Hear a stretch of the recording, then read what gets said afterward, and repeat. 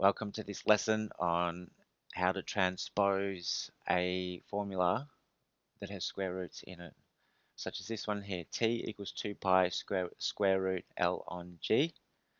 And to make, you're being asked to make L the subject, so you've got to get rid of all the stuff around it, the 2 pi, the square root, and the G. And a little way of figuring out the order, if that's what you're having trouble with, is to do this. What's the first thing that's being done to the L? It's being divided by G. The next thing that's being done is it's being square rooted, so that's step 2. And then the last thing that's happening is it's being times by 2 pi. So I liken these to socks and shoes. So one pair of socks, second pair of socks, and then your shoes. Which ones have got to come off first? It's got to be your shoes, unless you can take off your socks without taking your shoes off. One of my students said that they could do that. They have yet to prove it to me. But anyway, so the thing is that you take the shoes off first, which means you undo the times by 2 pi, and you do it by doing the opposite of timesing by 2 pi, which is divide by 2 pi, and then you work your way backwards. The opposite of square rooting is squaring, and I'll put that in a bracket squared to show that. And then the opposite of divide by G is multiply by G. So all you have to do to both sides is these steps in the order that I've got them: first, second, then third. So doing the first step, dividing both sides by 2 pi, I've put t over 2 pi and this 2 pi over 2 pi. I could put that whole 2 pi square root L over G over 2 pi. It takes up a bit more space and it can be a little bit more confusing to write it like that. So when you've got something like this happening, something times by that square root, and you want to get of this, all you have to do is divide that thing by itself, which I've done here. So anything divided by itself is 1, so I could just cancel all of that and write 1, or I could go 2 pi into itself is 1, and 2 pi into itself is 1. 1 divided by 1 is 1. 1 times that thing is that thing. And that's the next step. So step 2, square both sides. So that's what I've done in the next step. Put that in a bracket and squared it, and you always need to put of any kind of fraction that you've got, if you're squaring it or raising it to any power, put it in a bracket, and that way you make sure you square everything in it. Otherwise it looks like, if you don't have brackets, it would look like maybe just the t is being squared, which is how you would read it if that was the case.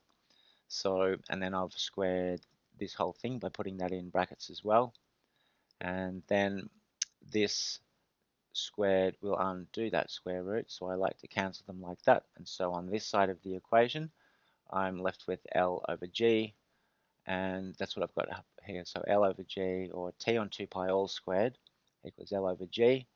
And then the third step, times by G, and I've done that in the next step, times that whole thing by G, and I've times that by G as well.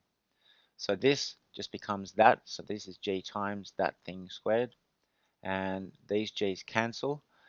It's always best to put something in this situation that's just a whole number or just a letter, and it's cancelling something on the bottom. I reckon it's always best to put it over 1.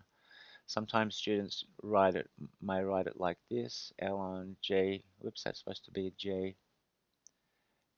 They'll actually do it like this, and L on G, and they'll just write times G. And sometimes that can lead to a mistake. It's not obvious that those two cancel, because this really needs to be on the top to cancel with that on the bottom, and it's not obvious that that's on the top of a fraction. So that's why I like to put it over 1, and then you go G into G goes once, G into G goes once.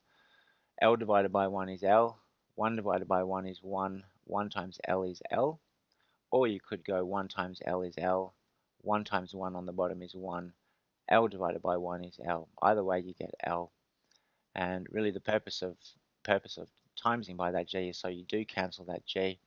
It doesn't become a 0, as a lot of students think it does. If it did, you would end up with 0 times L, which is 0, over 1 times 0, which is 0. 0 over 0 is undefined, and you've gotten rid of all of the letters. So they don't become zeros.